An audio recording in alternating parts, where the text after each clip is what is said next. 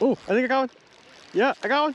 Oh, it's a really nice one. That's a really good one. 16 inches? Yeah, dude. Nice, that's massive. Beautiful fish. Love the patterns on them. All those checkery spots. Let's plop them in. There we go. Oh, really? There we go. There it is. Got it? Yeah, I got it. Nice. Let's go. Oh, look at that jump. Come on, come on. Look how beautiful that is. Oh, it's still running. Okay, yeah, he just lipped in the corner right here. Let me see if I can just get it out really quick. And then just gently push him back. And I'm splashed. No, the other way. Sir, I am not doing this right at all. Okay, there you go. Goodbye, Mr. Trout. I think I got some more nibbles. It looks like it's wiggling. Oh no. Yeah, he's on. He's fighting back. There he is. Oh, that's a good one. Oh, that's a really good one. Dude, how big is that? That's a monster. Look at that tank. Look at that, guys. Massive catfish boy. Into the live well. Does he even fit? I don't know. He barely fits.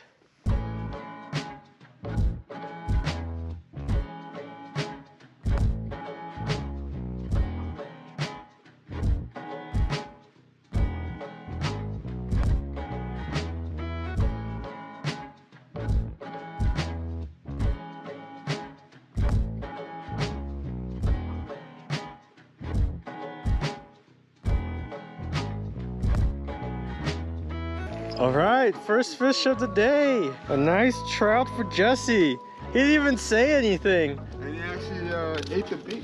Probably happened super quick, huh? I was just looking over it and suddenly there's a fish. I heard some flopping. How big do you think he is? I think it's about a pound. Very nice, look at that. Beautiful stock rainbow trout. Let's freaking go.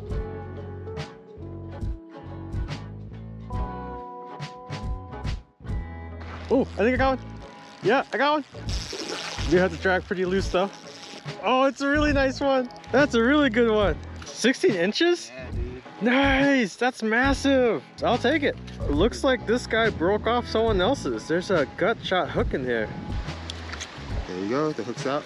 Nice, let's freaking go. Look at that. My first, ow, ow, ow. Look at that. My first trout ever. Beautiful fish. Love the patterns on them. All those checkery spots. Let's plop them in. There we go. That might be the biggest one we got so far. All right, let's catch another.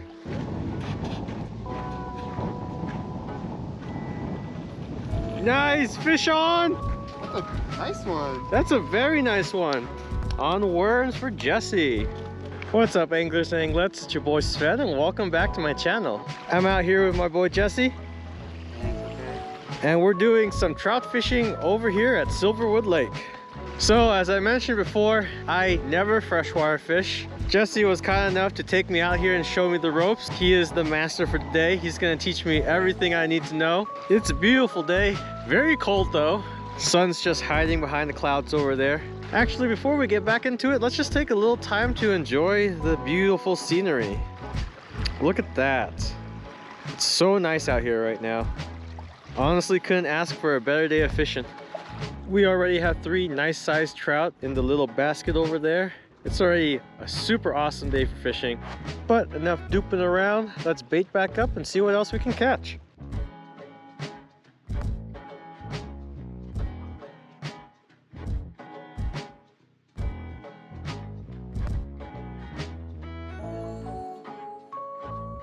But before we get started, as usual, we gotta talk a little bit about safety. The only thing I can really super recommend is just make sure you have good shoes so you don't slip. The weather is also extremely cold. Bring a good amount of warm clothing, gloves too if you need it, especially if you're coming out here to fish for trout like in the way morning. I think my car was registering at like 40 degrees, pretty cold. Waders would also be pretty helpful if you want to walk out into the water a little bit. Probably keep you a lot warmer as well. So for trout fishing, you want to go pretty light on your gear. My main line is still 20-pound braid like I normally use, except we're using a Carolina rig and the leader is 6-pound fluoro. And at the end, I got a little Dinky size 10 hook.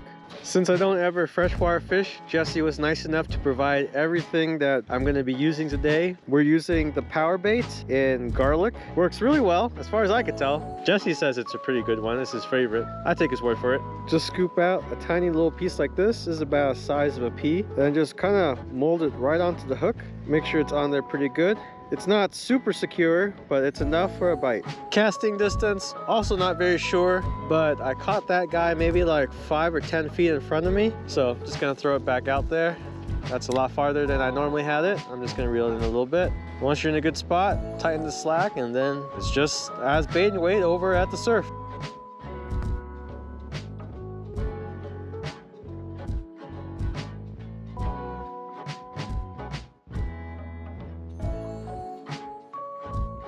What is it? Are you stuck now? Is it still fighting? What the heck? Oh, it's a fish. Oh, no, it is a fish. A trout? It looks like it. Very nice. Look at that. That one's massive. That was such a weird bite. Yeah. Wow, look how beautiful he is. What bait with that one? You don't even remember. Power bait, I think? 15? Yeah, 15. That's close to mine. A little smaller. Yeah, barely though. That's a nice one. Good catch, man. Yeah, for sure. Another one into the live well. All right, let's freaking go. So it's been about an hour or two since we caught anything. That one kind of just came out of nowhere. Not even sure what happened. It just wouldn't fight. Very silly. Glad the sun is more out though. Starting to feel a little bit more comfortable. It was so cold when we got here. I can finally feel my hands again. Well, there goes the birds, scaring away all my fish. For fishing giggles, I have an aquarium thermometer. Right now, it looks like it's reading maybe like 55, but it was in my bag. I'm gonna leave it in a shady spot somewhere and we'll check on it in a bit. Yep, looks like it's about 50 degrees in the shade. Definitely bring warm clothing if you're gonna go fishing somewhere super cold. Actually, I should probably check the temperature of the water. That's the whole point of it. It's meant for water. Let's just plop you right there. I think I got a bite. I just casted it out too. I saw a fish splash over there. Yep, that's a bite. Hello? Mr. Fishy? There we go. There it is. Yeah, I got it. Nice. Let's go. Oh, look at that jump. Come on, come on. Oh, it's running.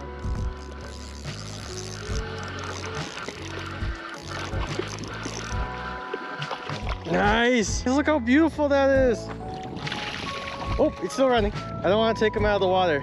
With all the excitement of catching my first trout, I forgot that I always release the first one, so I'm gonna let this one go. With trout, you want to make sure you wet your hands before you handle them.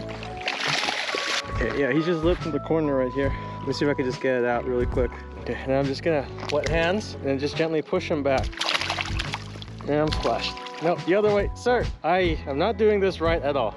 Okay, there you go. Goodbye, Mr. Trout. All right, let's rebait and see if we can catch another one.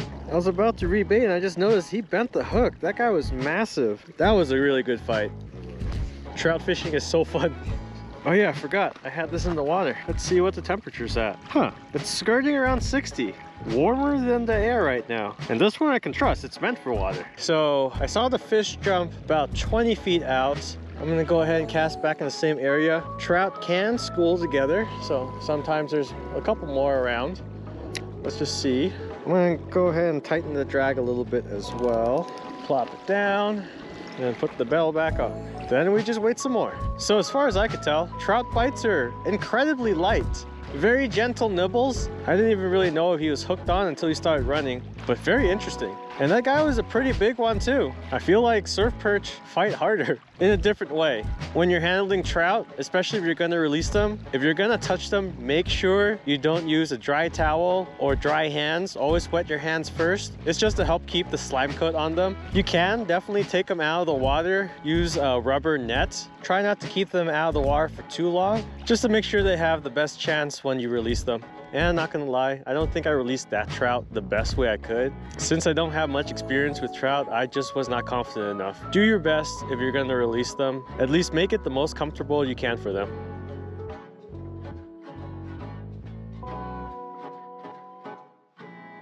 Getting a nibble. Oh, I think I got it. Nice! What is it? It's a bass. Nice! What type of bass is that? Largemouth. Nice, a really dinky one. So I caught this guy on the worm. Honestly, I didn't expect to catch this guy. We just put a worm on, I threw it out, and here we are. That was in the water for like 15 seconds max. Another fish for the day. There we go. a little dinky largemouth bass. They have a really large mouth. All right, let's let you on back. Thanks for playing, little guy. So here's the rig that Jesse has set up on this rod. It's just a size 10 hook with a little weight in the bottom, a simple drop shot. Let's see if we can catch another bass.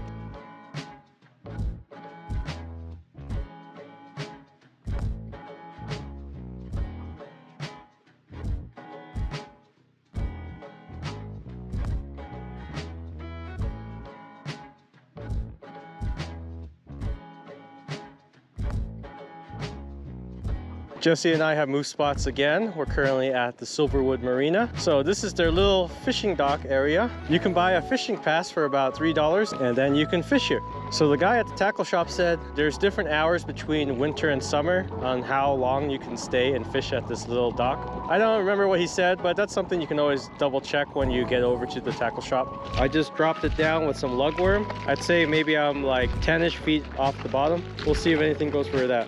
Also, if you're ever going to just leave your rod laying around with some bait on it, loosen the drag like almost all the way, just so that if a big fish does come, it doesn't take the whole rod into the water. No luck at the dock. Jesse and I have moved yet again. We're gonna try this little cove over here. Got a little piece of cut anchovy. Maybe we'll get a striper, maybe we won't. Oh, we got one! We got one! I'm not gonna even take the bell off. Oh! This is on the anchovy. It's either a catfish or a striper. Catfish or striper. Come on, let's go. You ready, Jesse? Yep. It's getting close. Do you see it? What is it? Catfish. A catfish. Let's freaking go. That's a nice one. I think. I don't know. I don't catch a lot of catfish. That's a nice one, dude. What type of catfish? Flathead? Channel? Honestly, I don't know. I don't know my catfish either. I'm literally just shouting out names right now. That's a nice catfish. Is it croaking? Yeah. Wait, that sounds so funky. Silly catfish boy. Look at that glorious mustache. I will figure out what catfish this is later. Good catfish. All right, finally caught a fish after, how long has it been since we caught anything? Many hours. I think it may be like 2 or 3. All right, the adrenaline's coming back. Let's catch another one.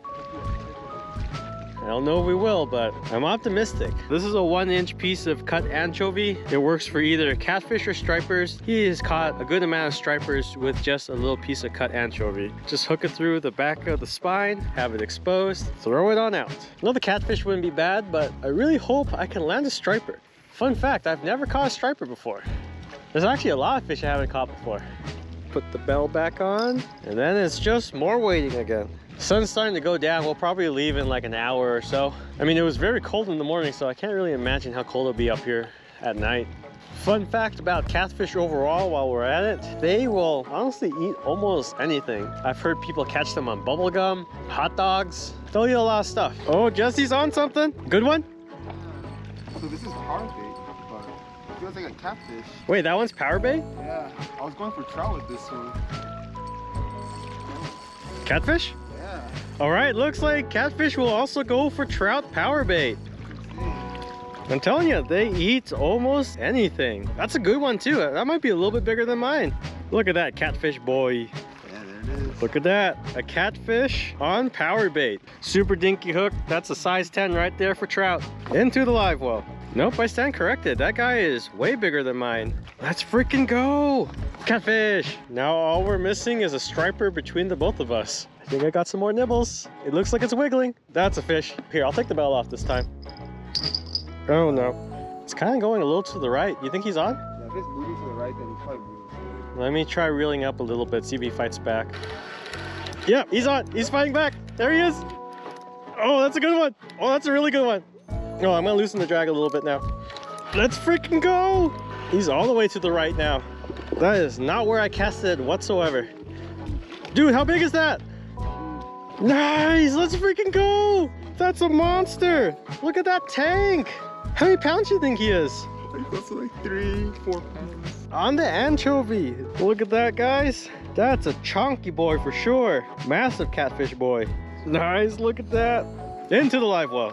Does it even fit? I don't know. He barely fits. That's the biggest catfish of the day.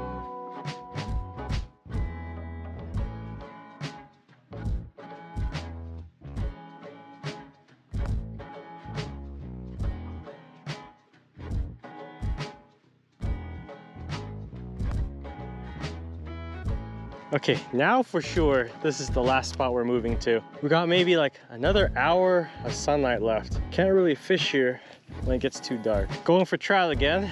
Already caught enough catfish. The stripers can wait, not a big deal.